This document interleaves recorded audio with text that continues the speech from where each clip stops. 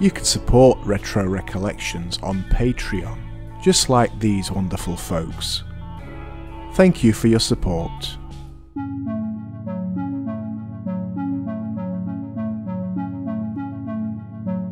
Hello and welcome back to another Retro Recollections. Today we are looking at a game that has been recently reworked and re-released in an improved form. The game in question is another classic Commodore 16 game called Ghost Town, originally released in 1985, produced by Kingsoft and released in Germany by Kingsoft and in English by Anirog. The game consists of a graphical puzzle adventure game. You have to find your way through a ghost town, pick up some clues and some items and defeat the evil boss at the end and collect your treasure. I recall playing this game many years ago, so I was intrigued when I first heard on the Plus4 World forums that the game had been given a massive revamp. So I decided to give it a playthrough. This is a first for the channel, a full game playthrough, so I hope you enjoy. Let's get on with it. The 2020 version of Ghost Town by Ingo Hinterding is a complete rework of the game, which was achieved by disassembling the source code of the original game. He then went on to create two versions of the game. One is the one we're reviewing today, which is Ghost Town Plus, which is an extended memory version for the Commodore 16 and Plus4, and he also produced a version playable on the Commodore 64 called Ghost Town 64, which we may look at another time. So you start off, there's 19 screens I believe. Your character has to travel around the ghost town, picking up clues and tools to be able to get to where you need to be. On the first screen you will see there's a hidden key in the corner which you will need to open this other door that will give you access to a ladder.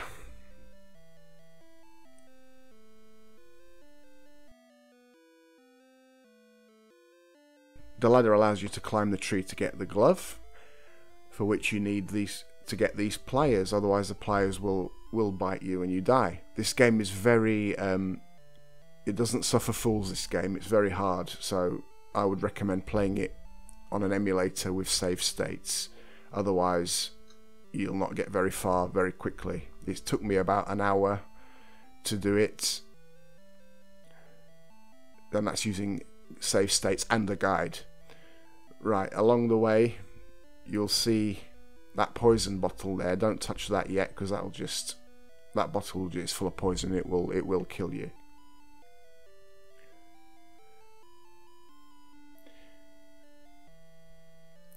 Various sections along the way you will see these question marks which give you clues, and part of that is to build up a code number which you will need at the end of the game.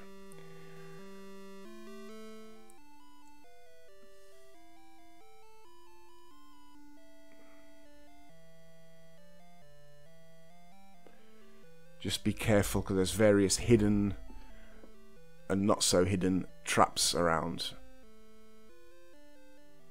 You have to make your way through various doors to various screens to get different things.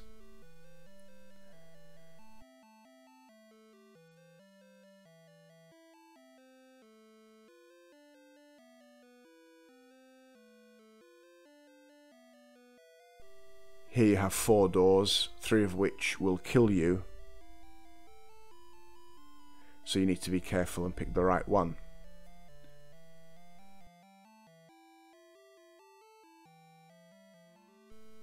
In this case it's that one.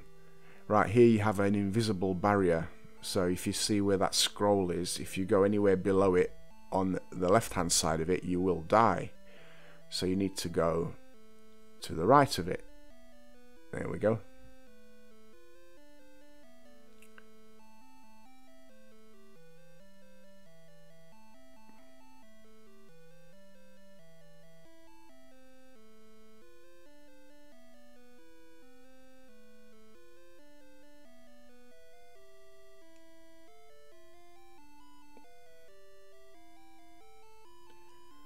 here we have a river and a shovel.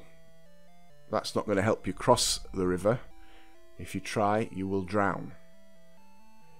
You need to return back a little bit and find a breathing device that is hidden on one of the levels.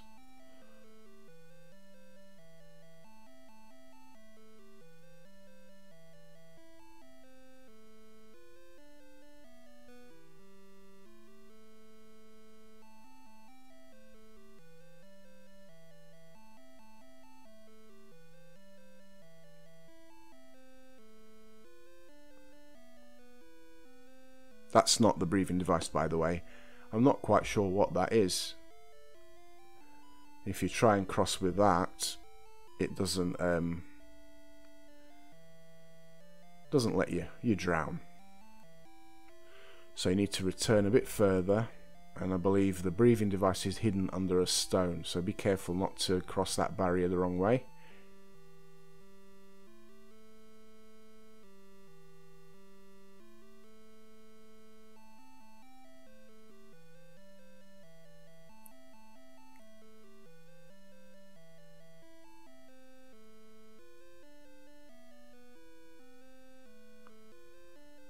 So one of these stones should have your breathing device, and I believe you'll find it on the far left.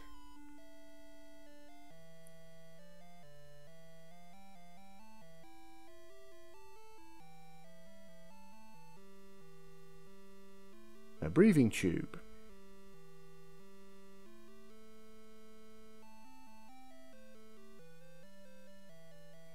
Now, make sure you go back through the correct door, and you should be able to cross the river.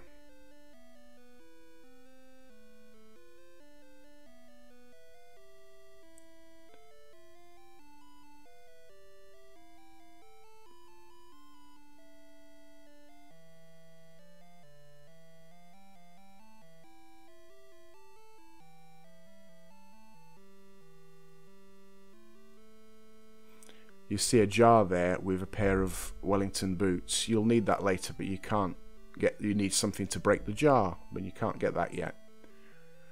Watch out for the Incy Wincy spider there. You need to get past without letting the spider touch you, otherwise you die. Like that.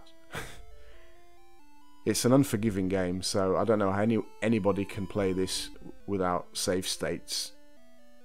But I guess if you had the original in 1985, you'd have months of entertainment trying to beat it. Now I needed a guide as well, just for a couple of things. But most of it is relatively straightforward puzzles, but it's still very difficult when you just die straight away. You get all the way, you could get halfway through the game and die, and have to start again. So now this is telling you that you need a clue. This clue is telling you need a bulb holder, and a socket, and you'll find out why soon. Right, so there's another code number. There's like an electric laser beam. Don't touch that yet. You got an electric shock.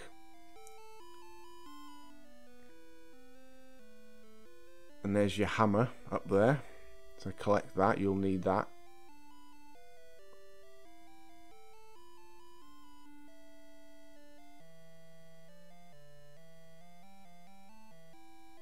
It's always good to have a little bit of a wander. Sometimes there are hidden items. Right, there's your light bulb.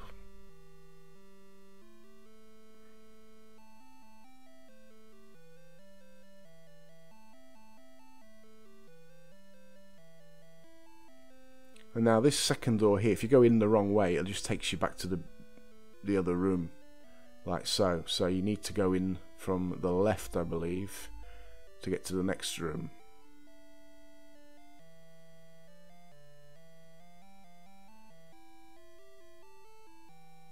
But you need to return to retrieve your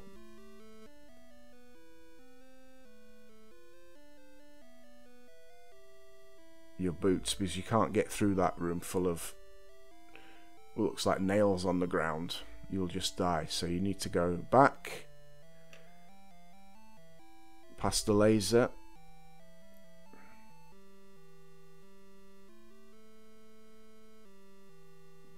Past Incy Wincy Spider.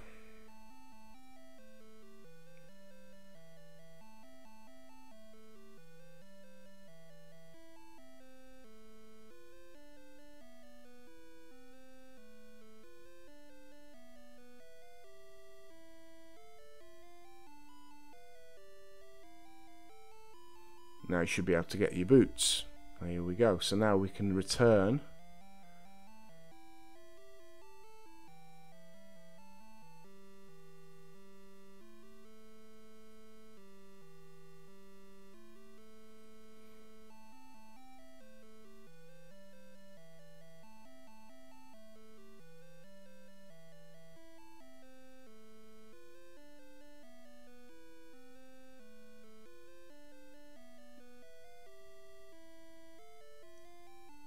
Past your laser beam again,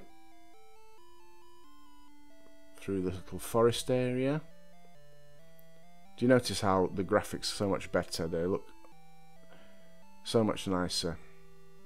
Through to the room full of nails. You should now be able to walk over the nails without any problems whatsoever.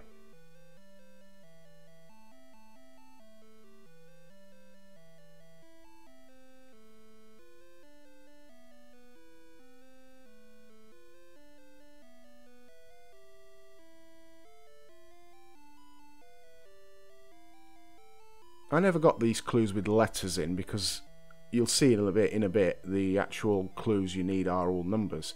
Right, these are like traps that so you need to be careful. You need to navigate around all these booby traps on the floor. Otherwise you will die. It's a common theme in this game.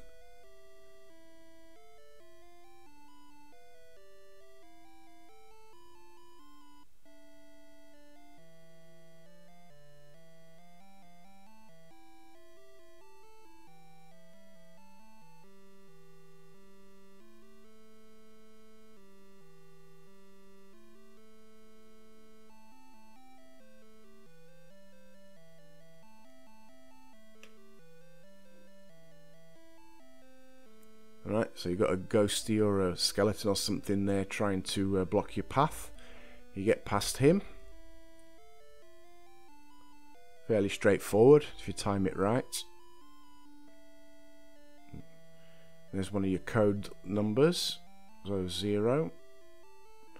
You're supposed to be writing all these down, by the way, and remembering all the numbers. You'll need them. I just looked it up because the game is, it wouldn't say it's complicated, it's just so much to remember. You'd need a pen and paper playing this back in the day. So, here we are. The items at the bottom will kill you. What you need to do is go to that jug type thing there. And here you have to put in the code number that you so intimately remembered earlier on, or I just looked it up.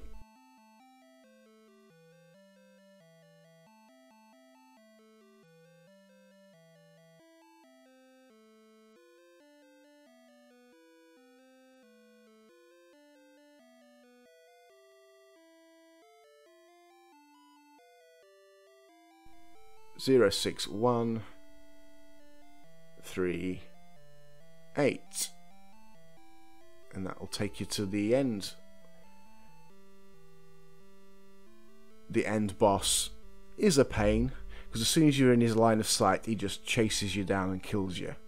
So Belegro will need to be fooled a little bit. So it took me about 20 attempts to get past him, to get to the knife. You need to get that knife that's in the lower right.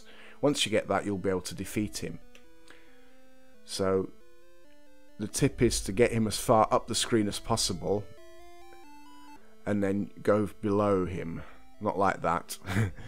So get him up to the top of the screen as much as you can and then go below him to get to the knife. Once you've got the knife, make sure you don't kill him in an awkward place so you can't get out to the top bit there. Right, so now he is defeated. There's a boulder in your way. If you get to the boulder, it'll chase you, so you need to make sure you move out of the way before it kills you, so you can get to the door.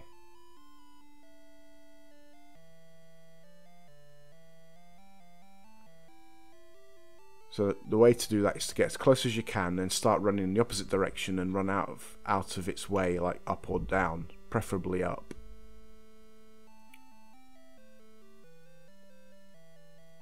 And there it is, it's out of the way, so you can get through the door to the final screen.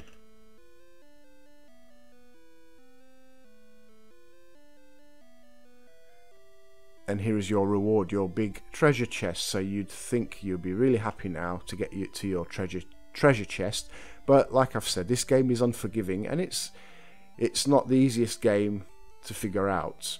So you can't actually open the chest because you still need another key. And where is this key? Well, apparently it's in the bottle of poison that you avoided earlier on, really early in the game. So you now have to return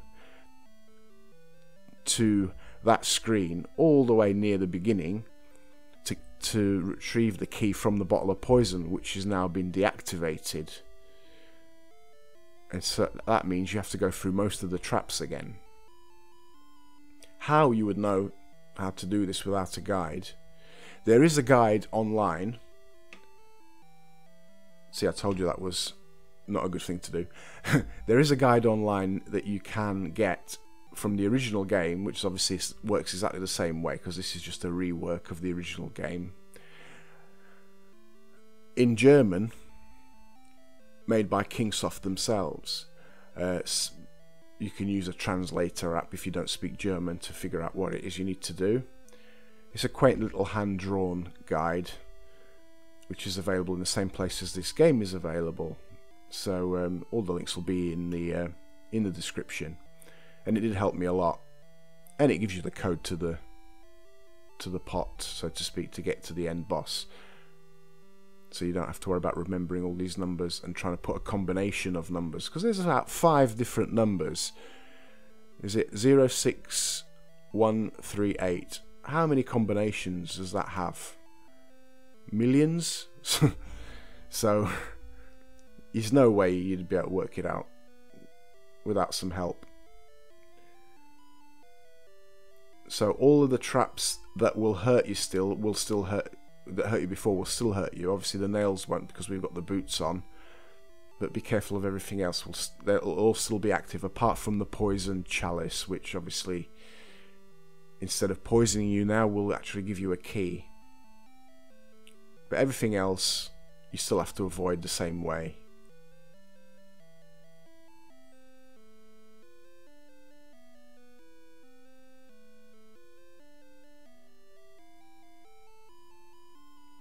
So make sure, if you are using save states, to keep saving on your way back through the level, because you will die and encounter things, and then you'd have to start again from the end of the game and reverse. So you're better off saving as you go along.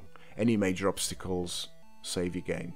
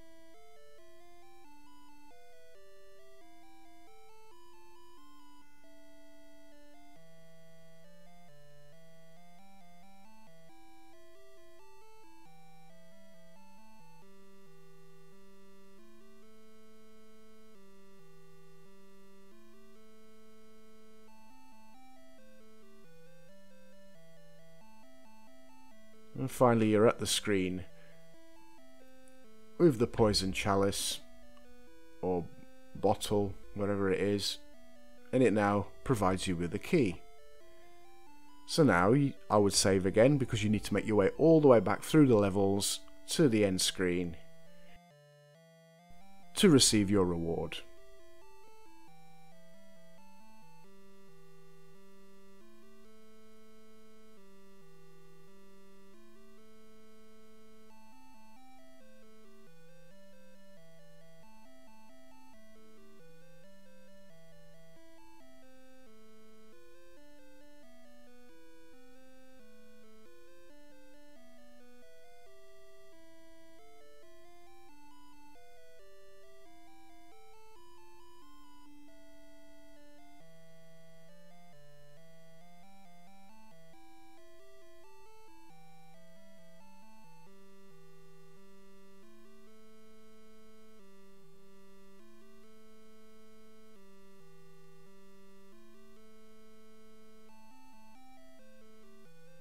Yes, it is a long way.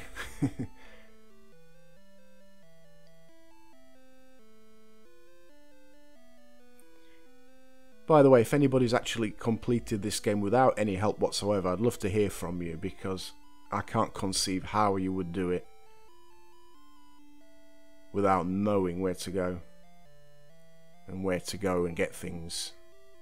Some things are a bit more obvious than others, but the majority of them you need to know exactly what you're doing.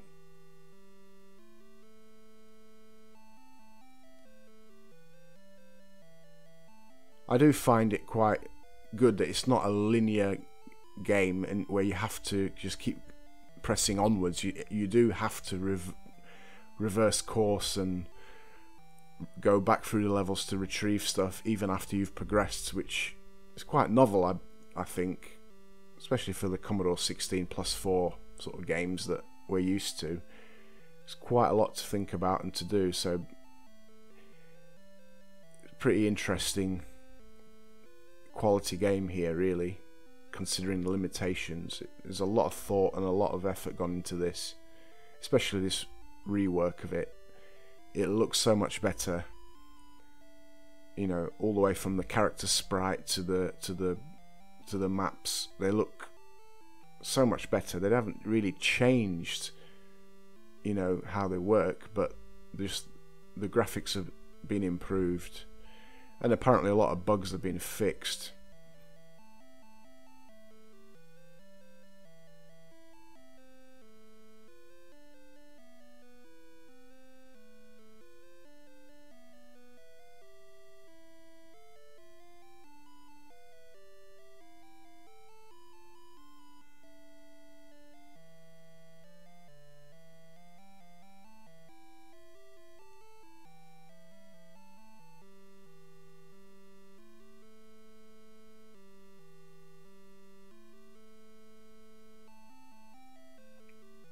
So you're nearly there again.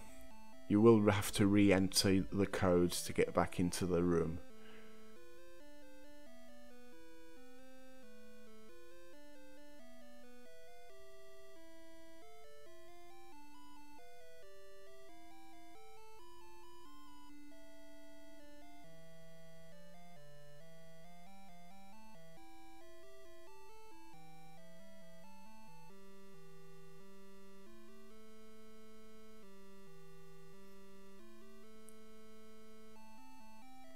And you can now claim your reward.